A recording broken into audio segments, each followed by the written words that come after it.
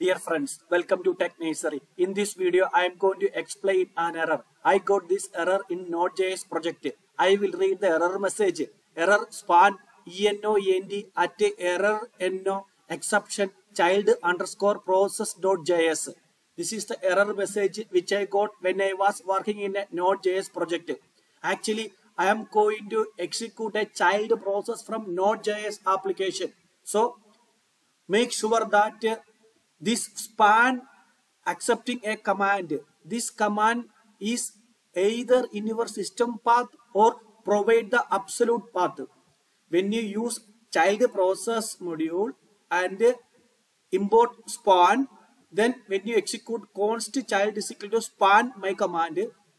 Example command is ngrok. Okay, then this ngrok command is either in your system's path or provide the absolute path as shown below. Const child is equal to span full path to my command. So absolute path to this command. So try these two methods. First one is like this. Second one is like this. In either in your system's path or provide the absolute path. If it is in your system path, you can go with this method. If it is not in system path, you have to go with this method.